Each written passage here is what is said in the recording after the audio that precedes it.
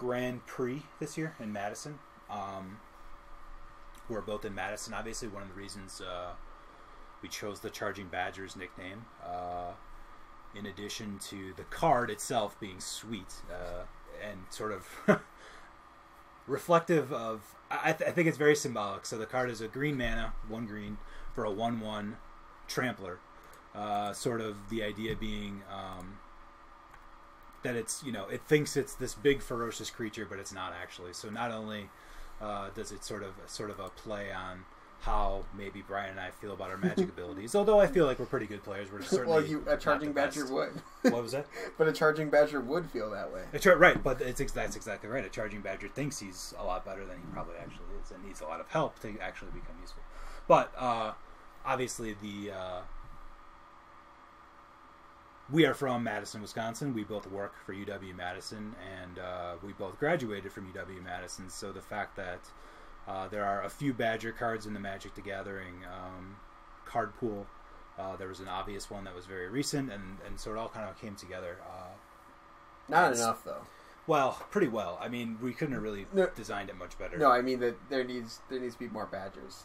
Well, I would advocate to be more Badgers, and I would, feel free to tweet to the Wizards of the Coast that there need to be more Badgers. I try on, say, a weekly basis or so to tweet something to them about Badgers. Today I tweeted, especially when they have, I asked them if there were any Badgers to be spoiled in Modern Masters 2015, and if so, we'd be happy to spoil them and preview them for them. I doubt there are. Did they respond? No, they didn't. Nor did they favorite it either. So shame on you, Wizards. Especially with great post. But to get back to where I was going, so there's a Grand Prix in Madison this year, and Brian and I are both going to attend it. It's both our first Grand Prix, both of our first Grand. Wait a minute, what am I trying to say? For both of us, it will be our first Grand I'm an Prix. English major. It's 10 at night, so I'm not doing too well here. I know wasn't coming out right, but wasn't coming up with the proper way to say it. Yes, so for both of us, it will be our first Grand Prix. We are putting together a little team of people we know that are average to above average to good Magic players. So I'm not trying to say some of the people we play with are casual players, and that's what he's saying is we're going to all meet in the top 8. That's not what I'm saying. So it's really cool that it kind of worked out that Brian and I started doing this stream. I had no idea about Grand Prix Madison until I was like, I wonder if there's any Grand Prix this year. I looked and sure enough, right in our town, there's a Grand Prix. These are Brian's going through all the different Badgers, by the way. There are not many of them. This is the best by a long shot. It is pretty cool. Yeah, he's banging on a skull there, but unfortunately, Risorian Badger doesn't make much sense in the world, whereas Charging Badgers does. So we're putting together a little team. I think we were up to between 8 and 10 people now. We have people ranging, like I said, from kind of average to, I would say Brian and I are very good. We have our friend Frank, who is not on chat tonight, but he plays in most of the Mox events on Magic Online. And he actually top 8'd the last one. So we have some good players, and we're kind of, it's 2 days before my birthday. My wife and child are both going to be in Florida visiting my father-in-law and mother-in-law at the time, so it's like my Magic weekend. So it's actually really cool that it all kind of worked out that way this year. And we're kind of hoping, I think I tried to let everyone know who is interested in playing that, expectations should be that if we get together a team of 8, if 3 or 4 of us can make day 2, that would be awesome.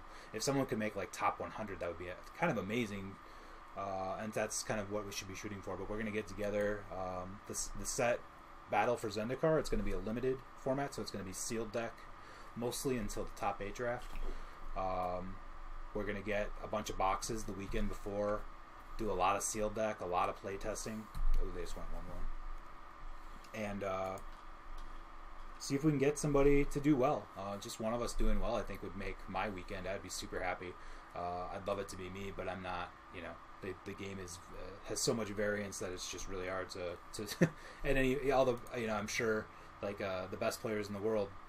I think Luis Scott Vargas, who's considered one of the top 10 players, was 0-5 at the last Pro Tour and never got a win. Just dropped at that point because it was pointless. So you just never know. But I'm really looking forward to it. I've never done a competitive Magic event outside of a pre-release, which is very casual. So one of the things we're going to do is try to do some pre-releases, some face-to-face, a lot more, even just playing cube drafts and getting familiar with turn order and how you're supposed to do things in person versus online.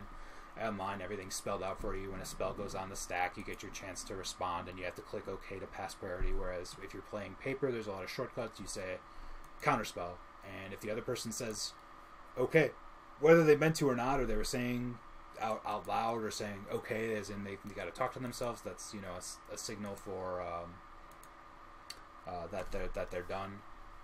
And that the counterspell resolves, so it's really getting used to playing in person again, playing very tight, making sure you're not making mistakes. So I'm really looking forward to playing in it. The Pro Tour is in Milwaukee the week after. I think I'm just going to go check down maybe the finals, watch the finals, and just hang out. Be a fun thing to do for a day.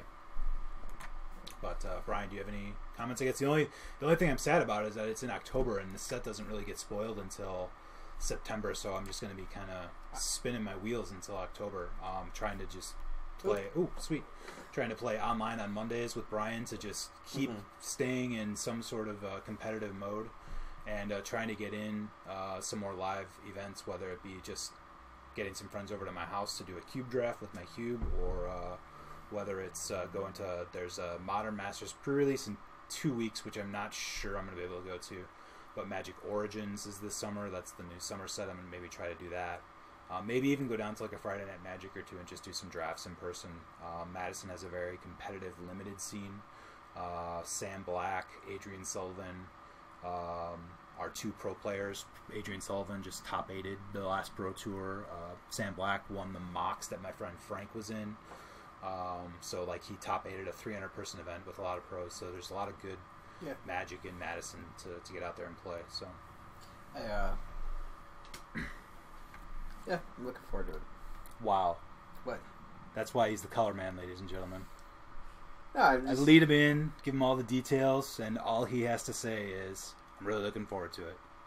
Oh, you gave all the details. I don't want to. Well, I know, but you could have given your perspective. Like, oh yeah, I'm really excited. My cousin's going to be playing. I haven't played with him in a while. I'm excited to get to... Nothing. I'm really looking forward to it. Premium commentary from Charging Badgers, folks. Good thing you're not paying for this.